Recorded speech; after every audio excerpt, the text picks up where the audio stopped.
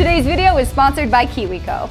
In today's video, we are seeing if we can dry a shirt in a vacuum chamber. Will it work or will it stay the same?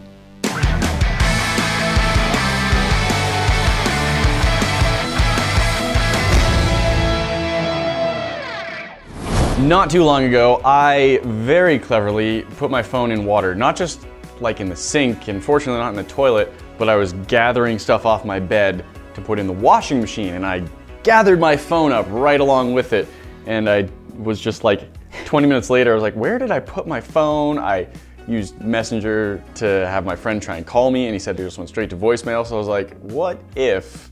And I went down to the washing machine, dug my arm in, found my phone. Now, my phone is mostly waterproof, but a washing machine's really pushing those limits. I think it was even tumbling around in there for a bit. So some aspects weren't working. The headphone jack, some of the speakers and microphones, I think they're clogged up with water. Here's the basic idea. We have a shirt, we have water, and we have a vacuum chamber. In the past, Nate has actually saved his phone from water in a vacuum chamber. We're gonna see if we can pull the water out of a wet shirt. I've had a vacuum chamber for longer than I've been on this channel or been doing YouTube. I use it for resin casting. I thought I'll try this and see if it works. So I put my phone in my chamber, turned it on, and after it hit full vacuum, I left it there for about 10 minutes. And then when I took it out, everything seemed like it was working again. Like the mic was working, the speakers were all sounding good, and it no longer thought I had headphones plugged in. I posted about that on Instagram, and a lot of people suggested other things to try in a vacuum chamber. The number one seemed to be seeing if you could use a vacuum chamber just as a dryer. Can you dry clothing with a vacuum? So today we're gonna do some tests with that.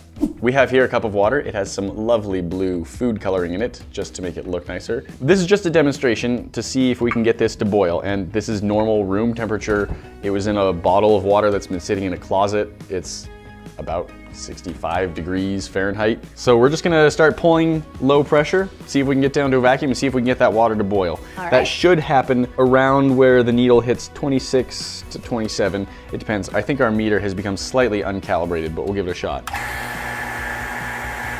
Oh, now you can see a little bit of cloudiness in the chamber. That's all of the water vapor that's already in there, just condensing from the lower pressure. Oh, we've already got some bubbles coming up, little ones. All of the gas that was just barely dissolved in that water, I think. Up to about 25 inches of mercury, according to this gauge.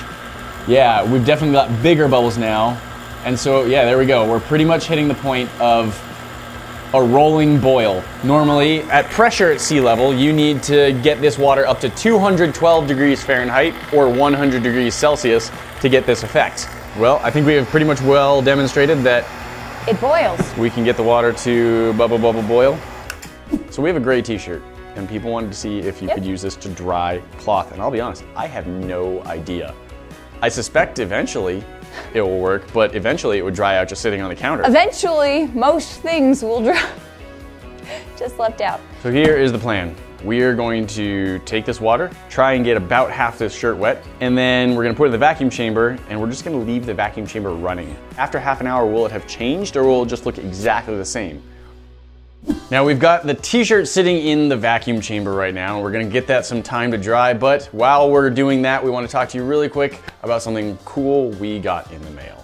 Now these boxes are from a company called Kiwi Co. Now we have done a few sponsored videos for Kiwi Co in the past, and we are always really excited to see what they send us because it's always going to be something awesome. Kiwi Co is a subscription box company that sends out STEAM, science, technology, engineering, art, and math projects that really challenge you in a fun and creative way.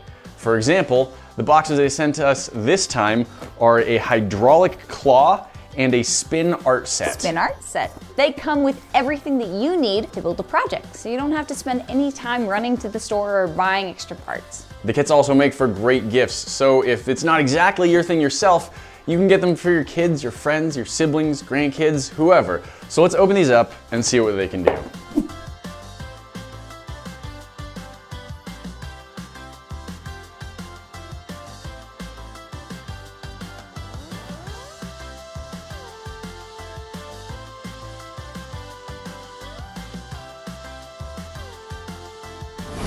This is the first time I beat Nate in building one of these, but I put together a breadboard, he did that. Anyways, I have made a spin art machine. The idea for this one is really cool. The box itself is part of it, so you can store it. So when I close the whole thing, super easy, just go put it on a shelf. You wanna do some spin art, you open it up, you put a piece of paper inside. I've already got that there. Close that again, turn on the machine. Piece of paper is spinning. Got all of our paint.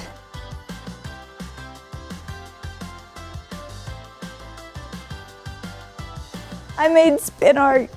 Hope nobody needed the fridge. Yeah, claw hand, claw hand, claw hand. Guys, this is freaking awesome. I really like these kits.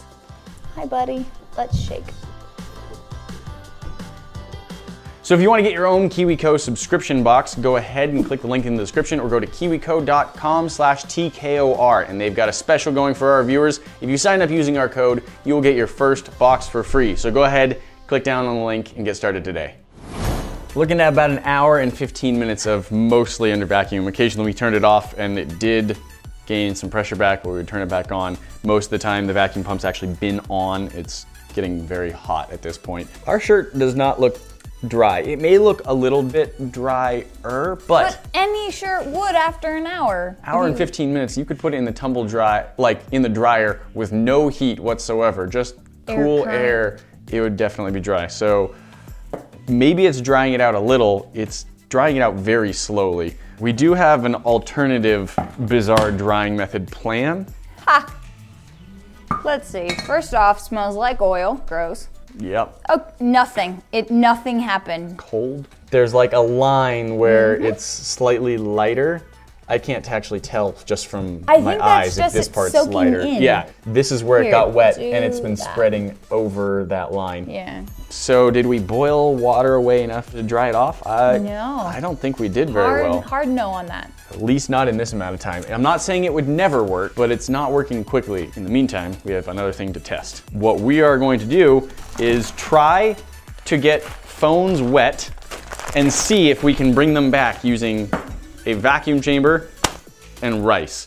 So I said that this idea came from when I had to save my phone after it got wet. We're going to try and replicate that. I'm not gonna get my phone wet again, but we do have these super high quality phones from Walmart. They're like less than $30 each, and I'm assuming that guarantees they will not be completely waterproof. So we're just going to put them in water and see if they stop working.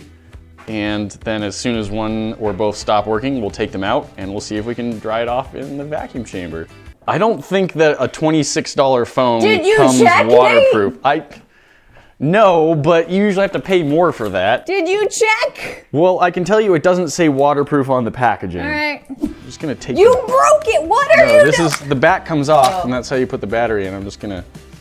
Really? Kind of turned off as soon as I took the back off. Maybe it doesn't like that. Or maybe it just now got wet really easily. That one's just special. What is happening right now? These phones are surprisingly durable, I think is what's happening. Where's a hammer? That's not water damage. The screen is flickering. Like just looking at it, the screen is flickering. That's a good sign that something bad is happening. It is reading being underwater as some form of like contact. It thinks I'm like long pressing the screen. That's freaking out big time. All right, we're gonna take this out now because it is clearly freaking out a lot. Hooray, we broke stuff. Gonna just set like that. Did you dry it off? I dried it off with paper towel about as best I could. Do you want me to pour some water in there? Nope. All right, and as soon as that hits full, we're gonna start a timer for like 10, 15 minutes. There you go.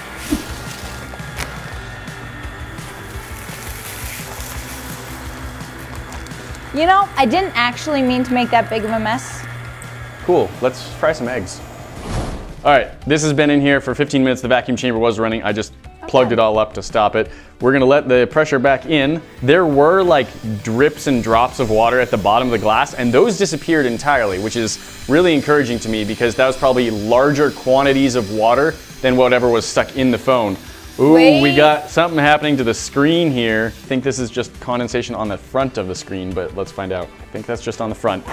Power, we have power. Power's good. I can't speak as to all the functionality, but the touch screen, which I believe is what was wrong with this one, is working just fine. Touch screen, text messaging, which I haven't actually texted anything, so it's not gonna work great. I would say that this phone appears to be in excellent working condition at the moment. The rice, which I thought was supposed to take like a lot longer, seems to have helped. The vacuum chamber seems to have helped as well. Oh, lots of screen flickering problems. No, my screen's still okay. Vacuum chamber, it works better. That was the rice, still having problems. Yeah. So if you drop your phone in the water real quick, go get a big glass jar, make some proto putty, get a air pump, a vacuum pump. Yeah, if you happen to have a vacuum chamber, awesome. If you don't, I mean, rice is probably better than nothing. I'm not sure if that's been conclusively proven, but vacuum chamber definitely worked quickly and pretty well. Thanks again to the sponsor for today's video, Kiwi Co. Go ahead and click the link down in the description or go to kiwico.com/TKOR to get signed up and to get your first box for free today. Guys, that's not all. You know we've always got more for you to see. Hit that box up at the top for our most recent video and we'll see you in the next one. Talk to you then.